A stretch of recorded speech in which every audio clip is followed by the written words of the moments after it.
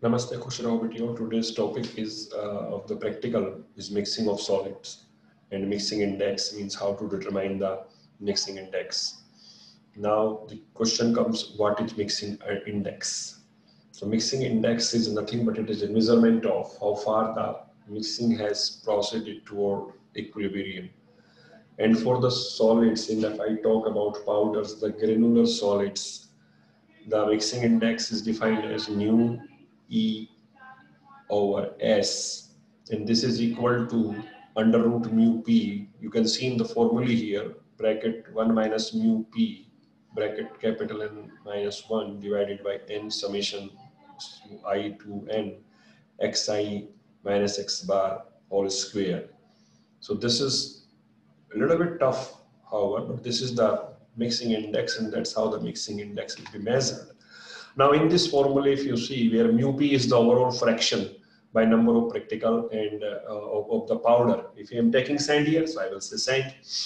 And capital N is the number of spot samples, and small n is the number of particles in that sample, and x is the fraction of sand in each spot sample, and x is the average fraction of sand in all spot samples.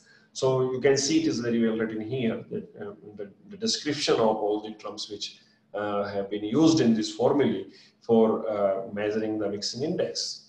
And now if I come to the, how I will perform the practical actually to determine and to mixing index and to take the readings.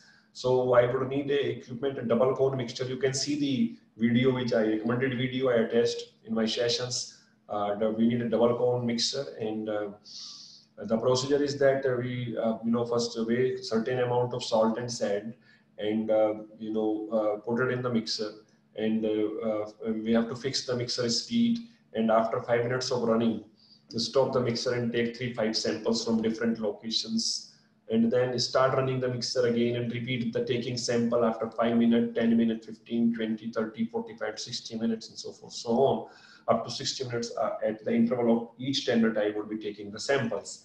And after taking those samples by using ion selectivimeter, and the weight of salt as well as sand in each sample, how much that can be find out, that can be weighed.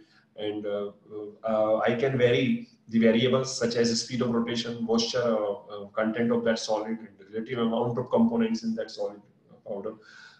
If I'm taking 2, so yeah, naturally I'm taking 2. So that's how I can vary and can take the readings. And after taking the readings, we can calculate the mixing index for each spot sample, and we can draw even a graph of mixing index. Against the variable selected, like if I'm varying the speed, if I'm varying the time, if I'm varying the relative amount of components. So that was all about this determination of mixing index and using a double cone mixture. If you have any question, you can write that in my comment box and I will answer that accordingly. Thank you very much.